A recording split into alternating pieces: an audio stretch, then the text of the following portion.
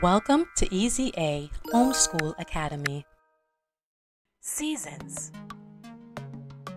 spring, summer, autumn, and winter. These are the names we use to label or describe the seasons. What are seasons, and why do we have them? Each season is categorized by certain weather patterns and changes in nature, such as the length of daytime, temperature, and the types of plants or animals that are visible.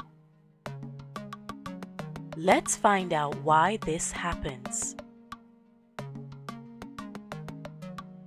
The Earth is like a big ball that goes around or orbits the Sun. Instead of spinning straight up and down, it is tilted to the side. This tilt is what gives us our seasons.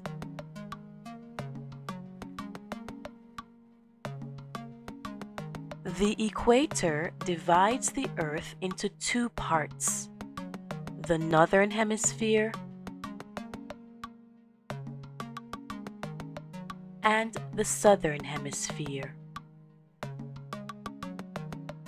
As the Earth rotates around the Sun on its tilted axis, the hemisphere that is pointing towards the Sun will receive more sunlight than the hemisphere that is pointing away from the Sun.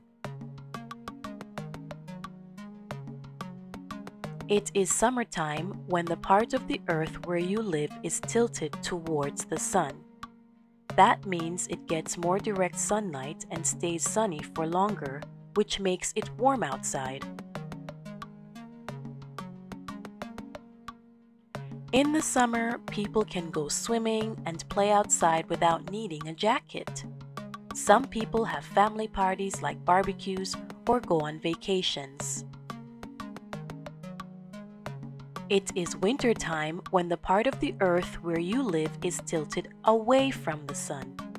That means it gets less sunlight and stays darker for longer, which makes it cold outside.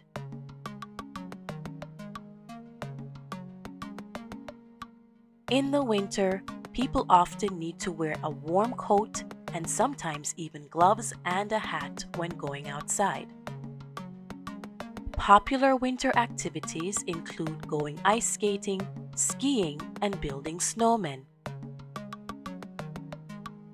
During the summer months, the direct sunlight causes longer days and warmer temperatures, which promotes plant growth and supports a variety of seasonal activities.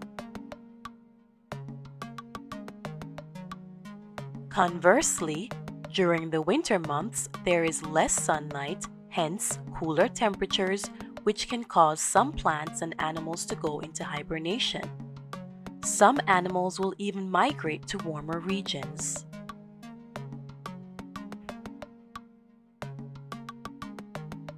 During the spring and autumn, the tilt of the Earth is less severe and milder conditions appear.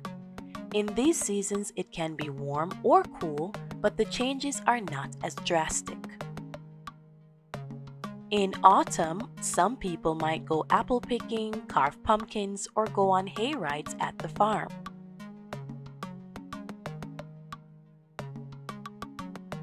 In the spring, some people might plant gardens, fly kites, or go on nature walks.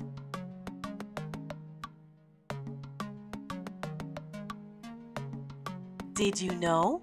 The seasons are different depending on where you live on the Earth.